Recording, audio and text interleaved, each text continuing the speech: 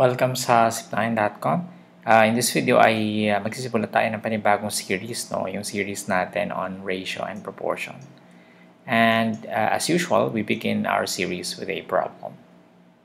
In a basketball game, Rico made 7 points out of 12 free throws.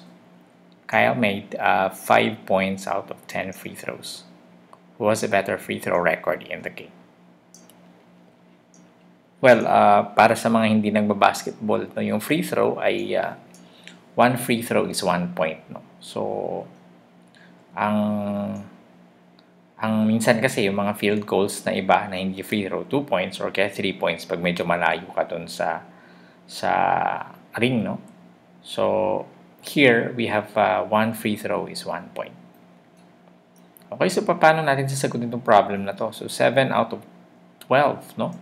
Meaning 7 over 12, pwede natin siyang i-represent as fraction. 7 over 12 si Rico, no, yung kanyang record, at si Kyle naman ay 5 out of 10. Now, paano nga tayo nagko-compare ng fractions? Isa sa mga strategies pag ang fractions natin ay dissimilar, meaning hindi pareho yung kanilang denominator, is we make them similar, no? And para natin magawa silang similar, we have to get the LCD of the two fractions. No? So, ang denominator ng una is 12 at yung denominator ng pangalawa is 10.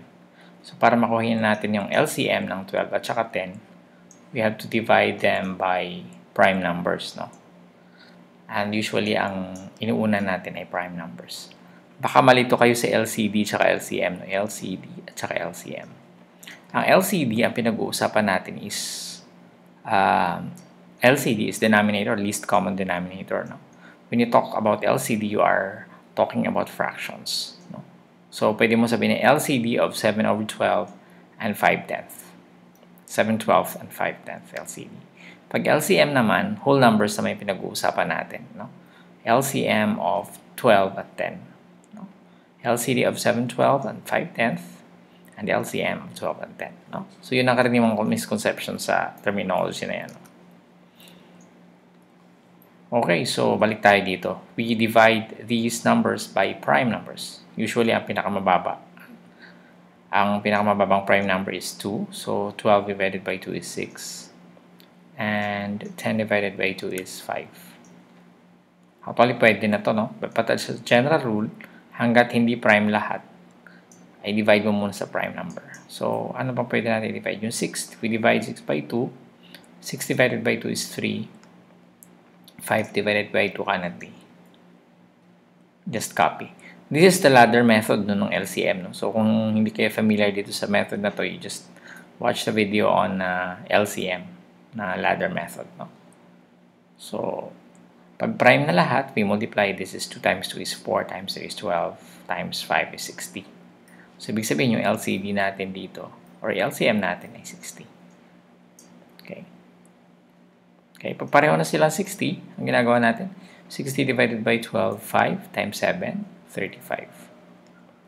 And then 60 divided by 10, 6 times 5, 30. So, clearly, we have shown kung sino ang mas magandang record. No? Who's the better record? Of course, this is 35 over 60. And meaning, si Rico. So, nasagot na natin yung tanong. Now, another solution is kung hindi tayo pwedeng, o kung gusto nyo mas mabilis at gumamit kayo ng calculator, kung gusto nyo gumamit ng calculator, we can use division, no? 7 divided by 12, no? I think nakita nyo na kasi sinolve ko na kanina. This is 0.58333. So, this is approximately 0.5833, no? And niround off ko na, no? And this one, I think this is obvious, no? Ano ba to? 5 over 10 is 0.5, di ba? So, pwede rin ito. Ito pa rin yung magiging sagot natin, of course, no? And of course, kung gusto nyong in percent siya, this is approximately 58.33%. And yung isa naman equal to 50%. No? So as we can see, we can represent the record using fractions, decimals, or percent. Now question, anong kinalaman nitong problem na to dun sa ating topic na ratio and proportion? Now, aside from fractions, pwede rin natin i-represent ang dalawang quantities ng ratio, no? At for example, yung 7/12, pwede natin siyang i-represent as 7 colon 12. No? At yung colon na yan, ang basa natin yan pag ratio. This is ratio, no? Pag ratio na yan, ang basa natin dyan is 2. 7:12, no? And here, ang ratio natin dito is 5:10. Okay? So, is 2 rin yan. Okay? So, yan yung isang examples or dalawang examples ng ratio, no?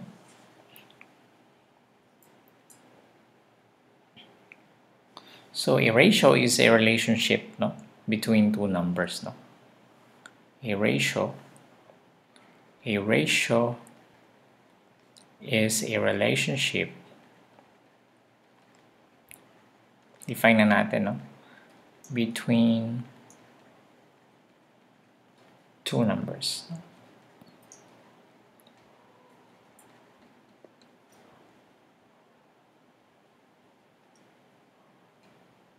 So finding the ratio of one number to another, ratio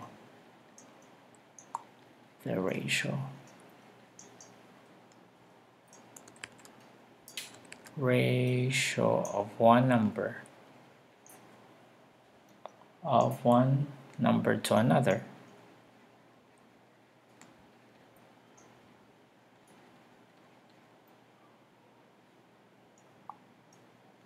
is a method of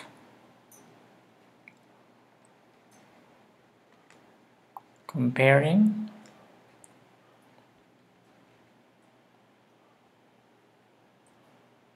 these two numbers by division.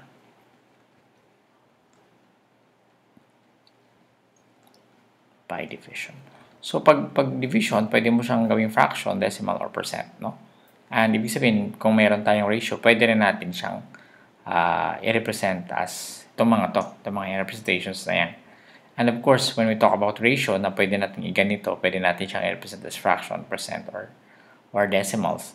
We are just talking about the ratio of two numbers, no? Kasi pag ratio na yung pinag-uusapan, pwede na tayo mag-represent ng ratio ng two or more numbers, no? For example, pwede tayo mag-represent ng 1:2:3. So pag ganito na siya, mahirap na siyang i-ganito, no? I-represent ng ganito. Okay, so sa susunod na video ay magkakaroon tayo ng more problems and examples on how to use a ratio and its representation. Maraming salamat. See you in the next tutorial.